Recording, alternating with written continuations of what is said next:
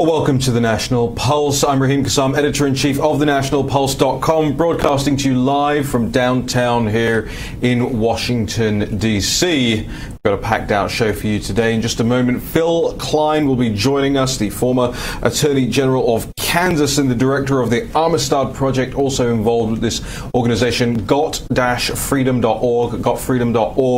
We're going to be talking about ballot security, the Electoral College, and this extraordinary op-ed that Phil has out today in Real Clear Politics about ActBlue, this Democrat fundraising platform that we've written about before on the National Pulse. Phil has some exclusive information from an Amistad study. We'll also be speaking with Tim Brown, 9/11 survivor, somebody who was on with us last week for the 9/11 special that we had planned. However, unfortunately, at the time, there was live feeds from the White House that we had to cut to, so we want to bring Tim back on today and make sure we hear his very moving story. Before we bring Phil Klein on, I want to turn to my colleague Natalie Winters here in studio.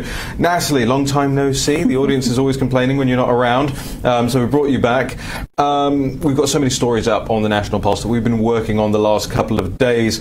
I want to start with this Atlantic magazine story that you have up, went up about an hour ago. Incredibly important because, of course, the Atlantic magazine was the ground zero for the assault on President Trump over the last 2 weeks, right? It was the place that the establishment media kept referring to, kept referring other people to, kept saying this is just an amazing magazine and we have to trust its reporting, can't question it. And then, of course, its reporting began to fall apart. But that's not all the Atlantic has been doing in the last couple of weeks. Give us an idea. Yes, the Atlantic is effectively the propaganda arm of the Transition Integrity Project. So to refresh on what exactly the Transition Integrity Project is, at the top you have George Soros, the Chinese Communist Party, through the Berggruen Institute, which has a host of party apparatchiks on its board, along with President Obama, his former White House counsel, chief associate counsel actually, and nearly 22 alums of that administration who work with the organization that funds the project. On the next level down,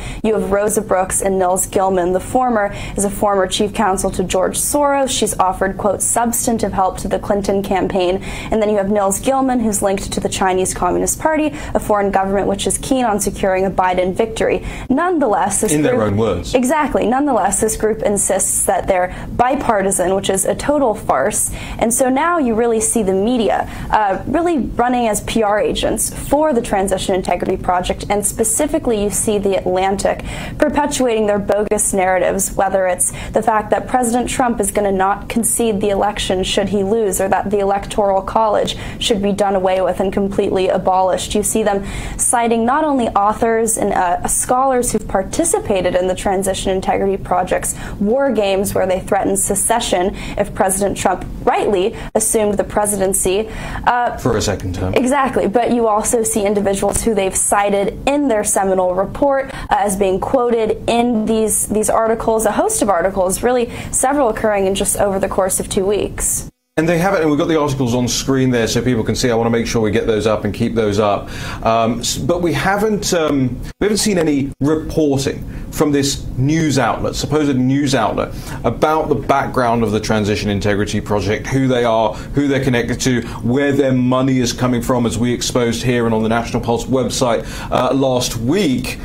That's not reporting. Exactly. That's publishing press releases. The only description you ever see of the Transition Integrity Project is the fact that it's bipartisan or nonpartisan, which, as we've exposed, again, not only through the founders of the project as explicit Democrats who funneled over $20,000 to a host of Democratic campaigns, including presidential candidate Joe Biden, but also just through the fact that they are funded by an organization that, as I said before, retains over 20 former Obama White House staffers who've been around since day one of the Trump presidency, been around with impeachment attempts, Russia collusion hoaxes, really just keen on undermining the Trump presidency in any way, shape, or form. Yeah, and I've seen today that Lieutenant Colonel Vindman is on his way to a new think tank and organization. He's going to be sitting alongside H.R. McMaster as a fellow at this organization. We'll be reporting that exclusively on the National Pulse website over the next couple of days as well. Keep your eyes on that. Natalie, just before we go to the break, then I want to bring Phil Klein on. You stick around, though,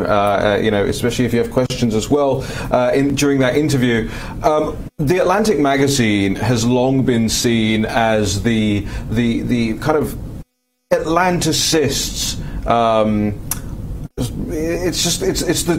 They choose it when they want to advance arguments. There have been great essays in the Atlantic over the past that at least tells you where the globalists are going with their thought processes. It's actually kind of sad to see it just go into this role of just publishing press releases from an organization that they're not actually willing to tell their readers any more about than just, here's this group, barely tell you who's involved with it. They never tell you it's linked with the Chinese Communist Party through the Berggruen Institute.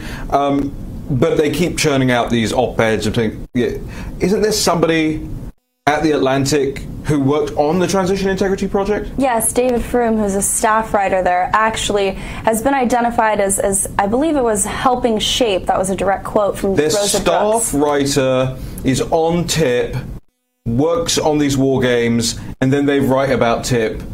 Shouldn't they be disclosing that in their article somewhere? Exactly, and it's never been disclosed. All you see is the group just described positively in their findings of that report that we have up on the site, presented rather uncritically, taking their word as fact, which, as we know, is completely absurd. Right, completely absurd. You wouldn't expect it to be done from anyone else. You wouldn't expect us to do it. You wouldn't expect any real reporter worth their weight in ink to do it, but this is exactly what the Atlantic magazine is doing right now. I wanted to keep you abreast of that story. It's the lead story on the National Pulse right now. The Atlantic magazine is laundering Transition Integrity Project talking points. Want to make sure you're all sharing that. You're all going to the National Pulse's social media pages, following, subscribing on YouTube. We'll be back with Phil Klein to tell us more about what's going on with ballot integrity right after this break.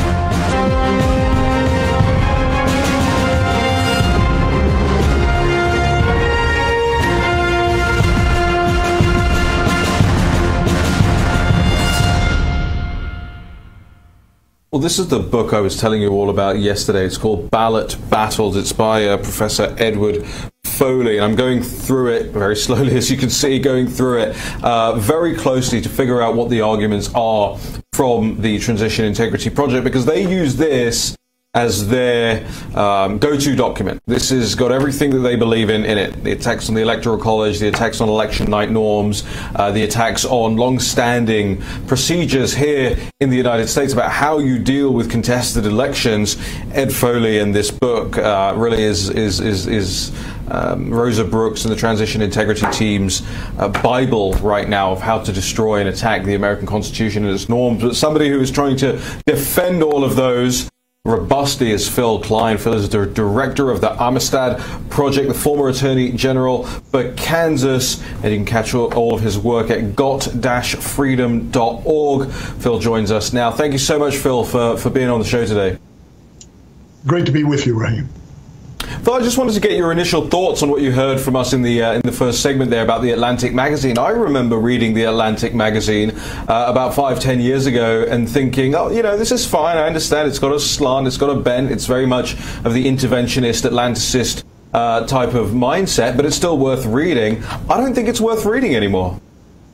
Yeah, you hear from the left all the time that we speak about conspiracies, and what they're really saying is that the left will not plan. In other words, they don't get everybody together who supports changing this country to execute a plan to do just that. And the reality is they're very, very good at planning. They're very, very good at dedicating resources, and they've co-opted many of these messengers into that plan. And that's what's happened to the Atlantic.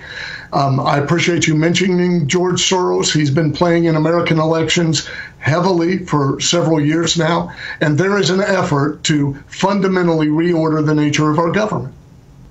Well, George Soros is the reason my family went bankrupt in 1992, so I have a specific place in hell for him.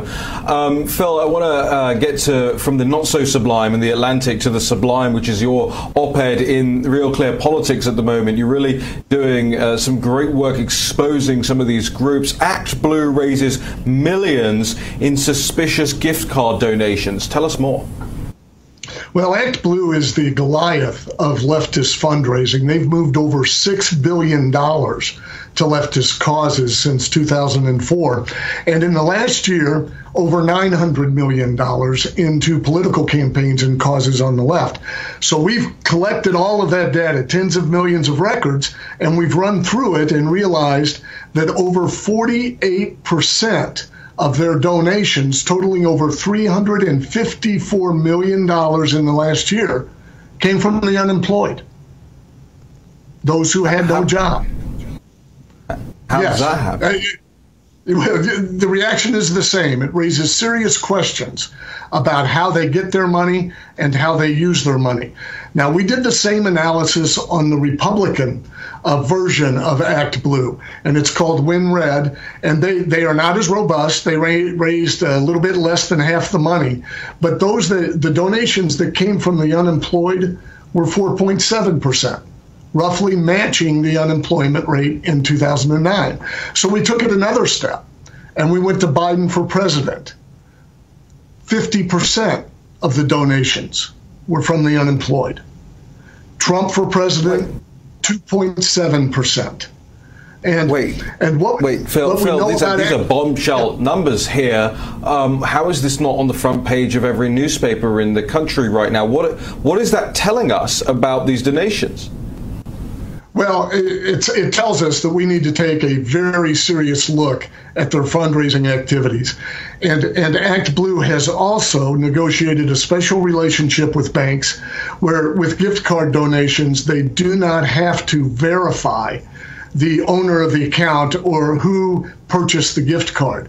So they've opened up a door where massive amounts of monies can be moved in a virtually untraceable manner and avoid FEC scrutiny, and that is of concern as well. So there's a lot here. Why is it not being reported? Well, I think you know the answer to that as well as I. I think of concern is a massive understatement, Phil. Let me get this straight, and because that's a bombshell you're dropping on the audience here. Firstly, I didn't even know you can give money through gift cards. How does that happen? They purchase a gift card that is dedicated to ActBlue, and ActBlue distributes those funds to various accounts. They also have a method, Raheem, where if you are giving, let's say you give $1,000 and you split it, they will send it to various campaigns around the nation. Now that is perfectly legal and it's effective, but the way that they approach it can also deceive a person as to where the money is going.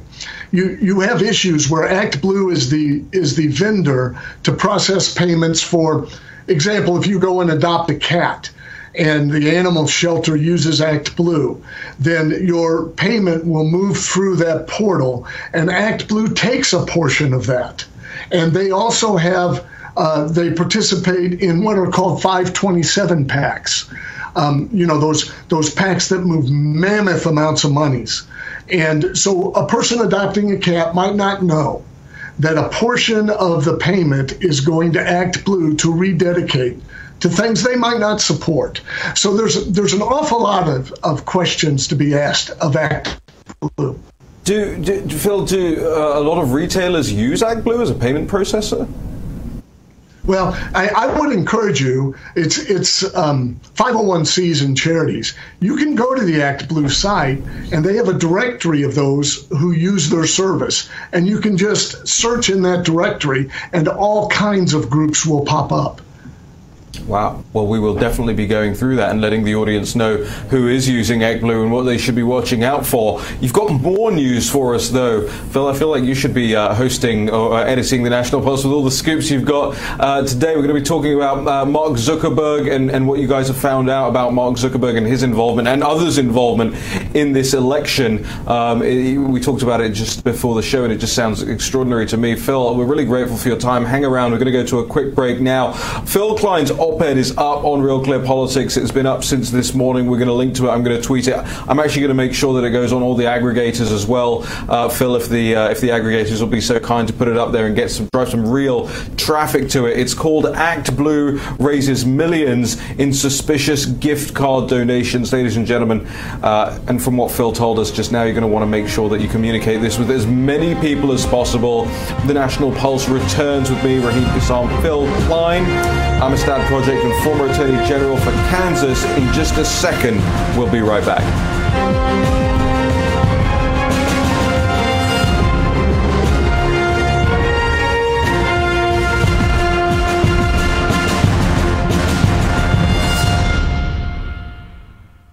Welcome back to the National Pulse. I'm Raheem Kassam.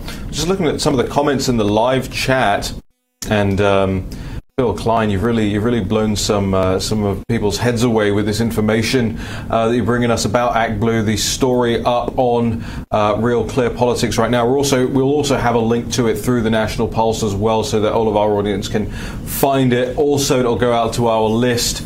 Get more eyes on this. Just the more eyes on this, the better. It's just exactly the type of thing that we've been covering, Phil, with the Transition Integrity Project. What I've just started referring to as the steal, right? And some people refer to as the coup. What these guys have got in place and what they're doing at this election is truly baffling. And as I say, this book, Ballot Battles, it actually kind of gives you their playbook for after the election as well, how they want to deface and vandalize the US Constitution. So I'm going through all of that and figuring out exactly where we're going next. But these aren't the only people. Billionaires also in the fold here. We talked about George Soros in the first segment. Let's talk about another one. Let's talk about Mark Zuckerberg. Phil, what have you and the Amistad Project and your colleagues found out about Mark Zuckerberg's involvement in this election?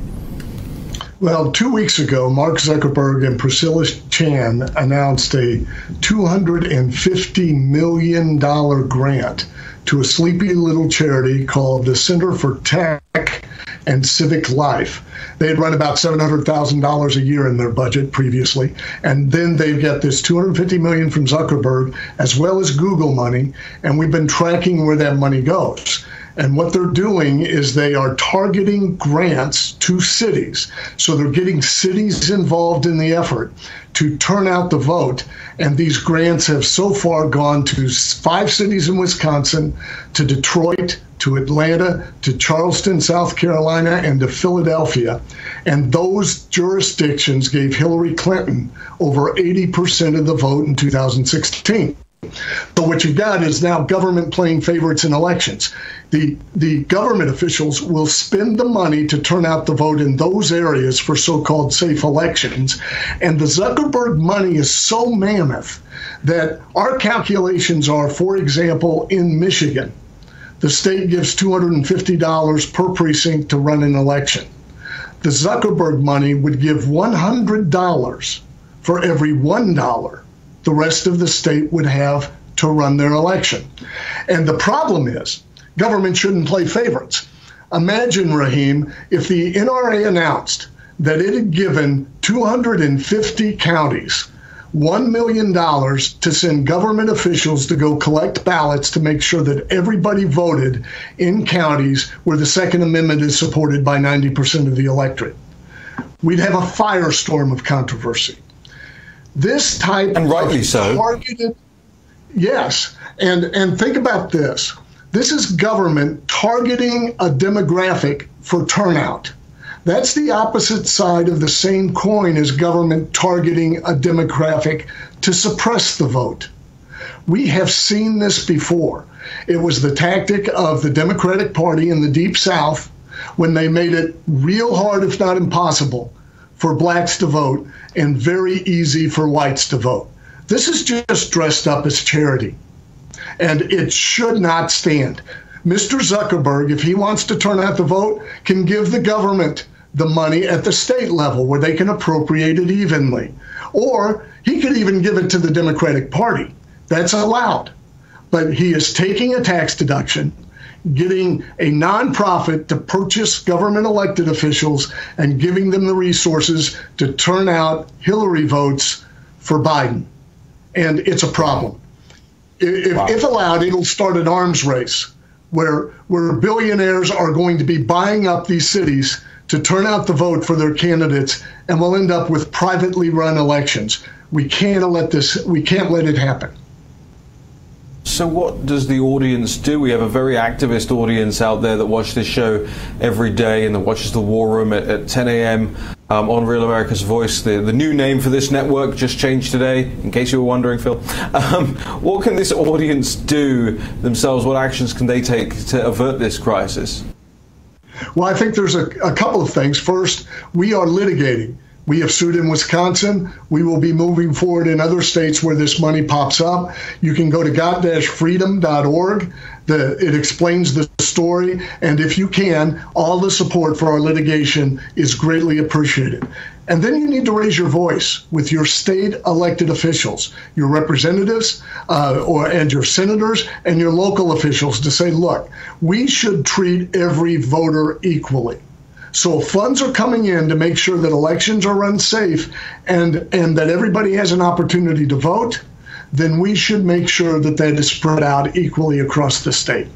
I will also add this, and this is a particularly, I think, insidious manner in which they are playing this out.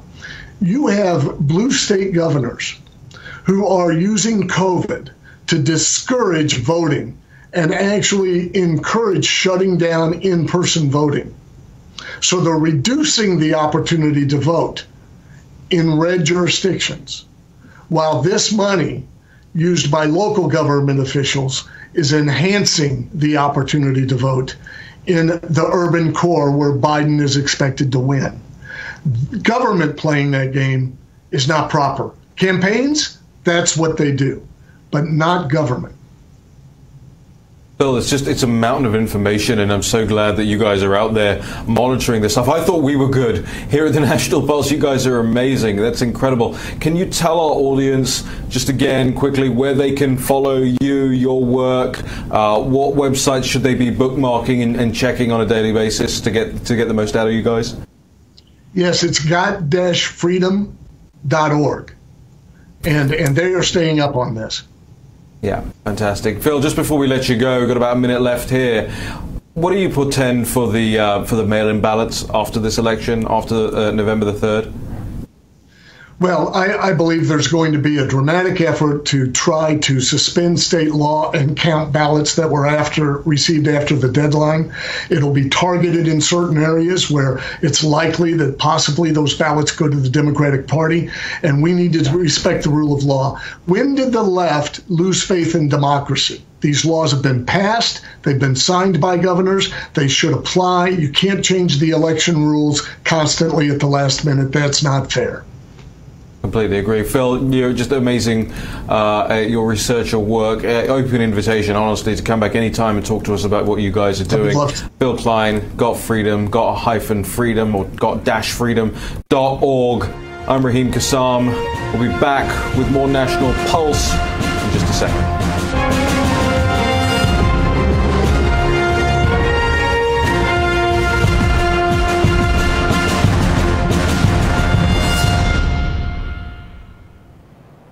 Well, our next guest, we wanted to have him on last week, but things just didn't work out, I'm afraid, at the time.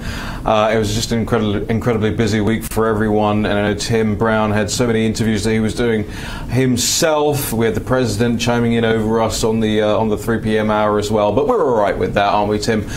Tim Brown is a 9/11 survivor and just has just an incredible story to tell, so I wanted to have off as much of this show as possible for you, Tim. You're also doing some work with the Tunnel to Towers Foundation, which is just an extraordinary group that put on this big commemoration at 9/11 down here in Washington, D.C. last week, and I know in New York also, and in Pennsylvania.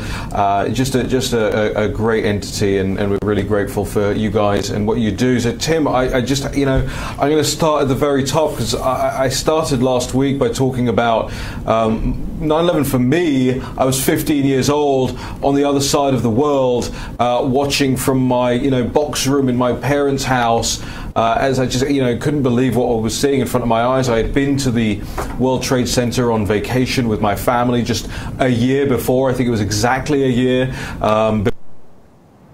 Just awful and stunning to me, and just life-changing in the sense that it really made me look at radical Islam. I was raised in a Muslim family, but it made me look at radical Islam in a whole new light, and spurred me on to do something about it. I know the audience really wants to hear you and your story, so why don't you just take us away? What are the memories of that day for you, Tim? I mean, the day started out absolutely gorgeous. A storm had come through, and it was just a beautiful, beautiful, clear sky day. I was a New York City firefighter, but I had taken off my helmet because Mayor Giuliani had asked me to come work in his Office of Emergency Management. So, I was wearing a tie. I was going to Monday through Friday kind of work schedule, and my office was in 7 World Trade Center, so we were right in the World Trade Center complex. And I went in that morning around 8, and I always went to the 3rd floor cafeteria where I had some food and my little breakfast, and I read the newspapers because we didn't have smartphones back then, and just to catch up on the happenings of the day. The power went out in our building, which was very unusual for a modern high-rise building in New York City, and then the power came back on, so I knew we were on generator power. I didn't know what happened. I knew something big happened, but I didn't know what it was. And the people who were facing the glass that looked out the window at the North Tower all stood up and ran toward us screaming, trying to get to the exit. And I had to actually physically stop one lady by the shoulders and shake her back to reality and say, "What happened?" And she said a plane hit the tower. And so that's what I knew. I went up to the office, did a few things quick up there. My job was to represent the mayor at the command post. So my job was to go to the command post in the North Tower, the first tower to be hit. I went to my car, and I got my helmet and mayor's office jacket and all that on. And we're trained as firefighters to always look at 3 sides of a building that's under destruction before we go in, so we have a size up. So that's what I did. When I looked out over the plaza in between the towers, it was littered with debris that was on fire, smoke, and if you remember seeing the video of all the paper that was knocked out of the offices of the tower that was fluttering down, and that's what it looked like. And I started to understand that it was possibly bigger than a small plane. I went into the North Tower at that plaza level, and I had to go down an escalator. And this always stuck with me. One of the things I saw that stayed with me was that there were hundreds of civilian people, office workers, trying to get on this escalator to go down. And I noticed what they were not doing. They were not pushing and screaming and trampling each other. In fact, for every person who was obese or pregnant or injured or disabled, there were 4 or 5 office workers helping that person. Not firefighters or police officers, office workers. And I just said to myself in that moment, no matter what happens today, we're going to be all right, because that's the true human spirit. When someone's down, most people want to pick them up and help them and brush them off and carry them if necessary, And I just thought that was a powerful moment. I got into that funnel with the hundreds of people trying to get on the escalator, and I went down the escalator. I looked out over the lobby. There were hundreds of firefighters awaiting their assignments. And when I got to the bottom of the escalator, firefighter Chris Blackwell was right in front of me. And I had worked with Chris in the Bronx for about 7 years. We were very close. And we came face to face, and we always greeted each other the same way. We stand up straight at attention. He took an unlit stub of a cigar out of his mouth. We will both lean in, kiss on the lips, stand back up, and he would put the cigar back in his mouth. And we thought it was pretty funny because it freaked out all the other firemen. But the truth was, I really love this man, like he was my own brother. And he said to me, "Timmy, this is really bad." I said, "I know, Chris. Be careful. I love you." And he said, "I love you." And he went in that stairwell and he went up. After he said, "It's really bad." He knew what he was doing, Raheem. He knew he was going up, and he knew there was a good chance he was not coming back. He still did it. I heard someone yell my name across the crowd of firefighters, and it was my best friend, Terry Hatton. He was 6'4". I ran over to Terry. He was the captain of Rescue 1, kind of the elite firefighters of the Manhattan Fire Department. And he had the Halligan, his helmet, his coat, the pry bar, and his light, and he just wrapped his huge arms around me, and he squeezed me to his chest, and he kissed me right here on the cheek, and he said, "I love you, brother. I may never see you again." And I blew him off, but Terry was the smart one. I was like, "Yeah, I'll see you later." But Terry was a smart one, right? And after he said that to me, he turned around and he grabbed his men, and they went in the stairwell and they went up. Tim, I hate to cut you off right there. We've got to go to a break really quickly, but just hold that thought. I want to come back because that wasn't your first, incident in the World Trade Center. So for you, I mean, I know you survived both in the '93 attack as well. So I want to hear just exactly how you must have felt knowing you had survived a previous attempt at terrorist attack, and then this one. We'll be back with more National Pulse in a second.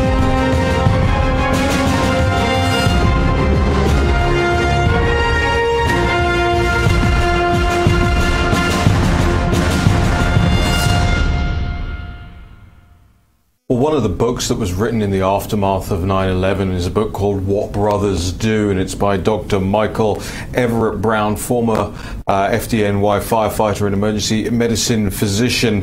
What Brothers Do recounts his story of searching for his brother, the former U.S. Marine and highly decorated FDNY Captain Patrick Brown, at Ground Zero in the days after 9/11. I want to make sure that everybody watching this picks up a copy of this book. I started reading it last week. The proceeds of this book, it was originally written in 2010. They've relaunched it recently, and the proceeds of this book are all going to the Tunnel to Towers Foundation, which just does an amazing job in supporting the families of those affected and wider military families as well. So I want to make sure that you guys are all getting that. What Brothers Do is just an incredible book. And our guest is Tim Brown. Tim, no relation. Right, no relation. It's a little confusing, but they have adopted their family has adopted me, so I guess I could say there is a relationship there. They've welcomed me with open arms, and of course, as much as I loved Patrick before he was murdered by radical Islamic terrorists, I love his brother Mike and his sister Carolyn just as much. And very sadly now, Mike is suffering very badly from 9/11 cancer, from searching through the rubble for his brother Patrick. So that's why I've kind of become the voice to try and get the book out there, try and get the story out there, and try, with the proceeds going to Tunnel to Towers. So it's all good. Yeah, well, I hope you can tell us a little bit about Michael's story in just a moment, but I want to come back to you on what we left off in the last segment. You actually survived the '93 attack on the World Trade Center, is that right? Yes, I responded to it as a firefighter. I wound up, initially I was going to go, one firefighter, my friend Kevin Shea from Rescue 1, had actually tumbled into the crater and fell many stories down into the bomb crater. And so initially I was going to get him, but by the time I got to that spot, they were already tending to him. So I wound up going up all 110 stories of the South Tower. It was very, very heavy smoke condition from all the cars and fuel that was burning from the bomb. So we were very concerned about people in the stairwells being, overcome by smoke. So I was in pretty good shape then, so I ran up the 110 stories. Wow. That's incredible. Let me ask you a question, Tim. You used the phrase your friend was murdered by radical Islamic terrorists, rather than, I think a lot of us refer to, people who died or who perished on 9/11. And I'm on your side when you use that, and it kind of struck me when you said it. Actually, yeah, we should refer to it more like that. Tell us why you phrase it like that. Because it's the truth. If we don't speak the truth pointedly, if we don't speak it pointedly, then we do a disservice to the memory and the lives of all those innocent people. The 977 innocent souls who just went to work that day, or the within that number, the over 700 first responders who went that day, and in the days after, everyone. We just buried another guy the other day, a retired firefighter from 9/11 disease. They are also, as is Mike Brown, victims of an Islamist terrorist attack, intentional. And these guys who are still alive, these terrorists who are still alive, they say they're proud of what they did and they would do it again. And they say that right to our face. They say it to the media, and we have to take them at their word. Yeah. It's an ideological struggle, and well, we can get into it. But anyhow, they were my friends. I lost over 100 of my friends, and if I don't speak properly about their lives and what happened to them, then I have not fulfilled my obligation to them to never forget. I can't imagine what it's like losing so many people that you love around you, losing them all effectively either at once or in the coming years because of the same incident, the same atrocity, the same terrorist attack. And still getting up as you do every day and representing them and doing such an amazing job of it. I know they would be all incredibly grateful, Tim, for what you're doing and raising the money and helping out with the Tunnel to Towers project. It's just incredibly commendable. And I know I don't have to say that to somebody like you, but I just think you should hear it and know it. And I know the audience out there believes the same, that we're just taken aback by people like you and your stories and your bravery and what you did that day and what you continue to do to this day. Tim, tell us about Michael. Tell us about Michael's story. Right. Michael and Patrick were 2 years apart, and Michael was a New York City firefighter in the late 70s, early 80s for 4 years.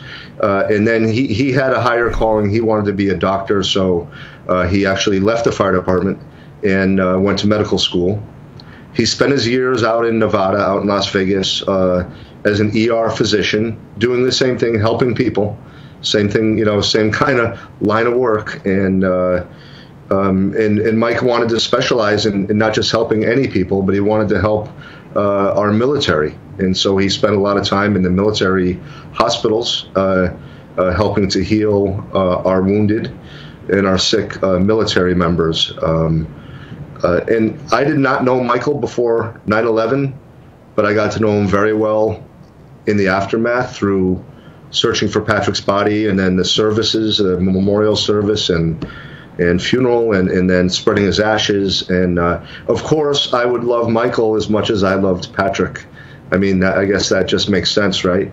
And then Michael started getting sick maybe almost 2 years ago. It's this terribly aggressive prostate cancer that got into his bones, and then throughout his bones, throughout his body, is just ravishing him.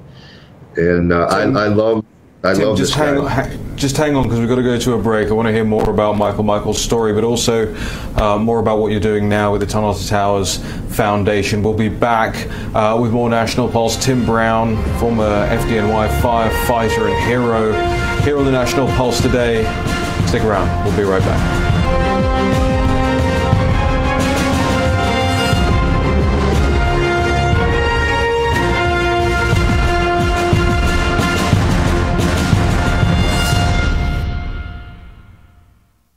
was telling our guest Tim Brown in the break that I keep my eye on the charitable sector just because there's so very few. It seems like there's so very few, reliable charities and foundations out there. You go to find out how much money they're actually spending on their programs versus how much they're paying themselves in salaries, what they actually do, who they're affiliated with, and all this stuff. So Tunnel to Towers came onto my radar a couple of years back, and I noticed they had some advertisements on television, started watching what they were doing, found out that friends of mine were involved, and then the Mayor Giuliani is involved in one of the events that they host every year, and it's just an incredible organization. Their website is tunnel2towers.org. I encourage all of you to go there and support them in any way you can. If you can't give any money, then share some of the things that they're doing. I'm sure they're just incredibly grateful to get the word out, to get the message out,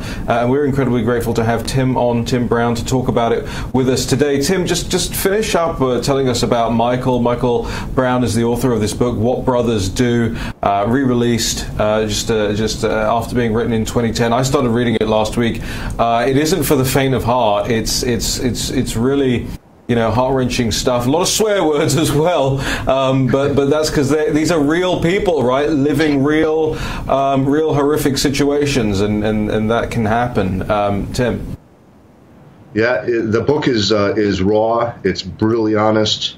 The review on Amazon says it's the best book written about 9/11. I happen to agree with it. But Mike loved his brother with all his heart, and he came driving like a madman from Las Vegas to New York to go dig through the rubble to find his brother Patrick. And in that process, as he was meeting people and going through Patrick's belongings and his car and all that, he was also learning about who his brother was and who his friends were and all the different amazing things that his brother had been up to. One of the funny stories, when we had the memorial service, it was kind of like a wake, but we hadn't found Patrick's body yet. But we're in the funeral home, and hundreds and hundreds of people are waiting in line because Patrick was very well liked and kind of famous in the fire department. And this group of people came in, of young people, and they each had their hand on the shoulder of the person in front of them, and they were like a snake coming into the funeral parlor. And there was one older person leading them, Teresa, and so we went over to her and said, "Well, who are you guys? Like, every time we turn around, we're being surprised by Patrick's life."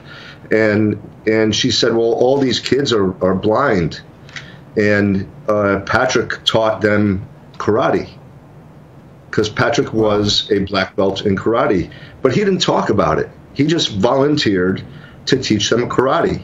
And aside from his compassion for these young people, what we learned later, or figured out later on, was that Patrick was also learning from them how to be a better firefighter. Because when you're a firefighter, you're in smoke. You can't see. It's like you're blind. And so you have to learn to use your other senses like blind people do. So not only was he giving to them, but they were giving to him. And in the book, Michael is discovering all these little stories about how wonderful and selfless and complicated his brother Patrick was. The highest decorated New York City fireman, murdered on September 11th, 2001. If you look at my few medals here, Patrick had dozens and dozens more awards for saving people's lives. But he wouldn't wear all of them on his chest because he didn't want to embarrass the other firemen with how many he had. That's how humble he was. He would only wear the few that meant the most to him. Wow. And that's the story of this raw, honest book that Mike, Dr. Brown, who should be a writer because he's very, very good at it.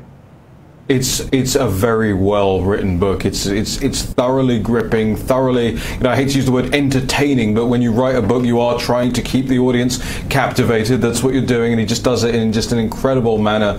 The book is so well written. It's called What Brothers Do. Tim, we've just got about a minute or two left here on the show. I wanted to ask more about Tunnel to Towers, your involvement with them, and what you recommend our audience to do to get involved. Yeah, I volunteer. I've been volunteering with them for years. It's the Stephen Siller Tunnel to Towers Foundation. It's named after firefighter Stephen Siller, who was the youngest of 5 children, and he also had 5 children. Stephen was going through the tunnel, the Brooklyn Battery Tunnel into Manhattan on September 11th, and the traffic backed up, so he jumped out of the car and he grabbed his gear and he ran through the tunnel. And when he got to the other side, the building collapsed and killed him. His family, the next year, in 2002, decided to do a fundraiser, a 5K fundraiser, running through the tunnel into Manhattan in Stephen's footsteps. 19 years later, they have somewhere north of 35,000, maybe 40,000 people to do it. They raise an awful lot of money, and they initially used the money to build smart homes for catastrophically injured military. We have a real special relationship with the military. They are the ones who picked up the flag for us and brought us justice. And now we also use the Tunnel to Towers also uses the money to pay off the mortgages of police officer and firefighters killed in the line of duty who have young children, so that their families don't have to worry about their mortgage, and they don't have to leave their home, and they can stay in their home. So it is 93% of the profits or the money they raise, 93% goes to the end user. So I'm very proud of the charity. That is the point, right? Tim, we're so grateful for you being with us today. I wish we had more time. You'll come back, I'm sure, and I hope you'll come back again anytime you want. Tim Brown there just does such an incredible job. We're really grateful for him. Right, ladies and gentlemen, we're at the end of the hour here. We'll see you again tomorrow at 3 p.m. right here. You're not going to want to miss it. Congressman Matt Gaetz will be with us, and some surprise guests over the next couple of days, getting bigger, getting better, getting badder here on the National Pulse as we get closer and closer to November the 3rd and what happens immediately after that. We'll see you tomorrow.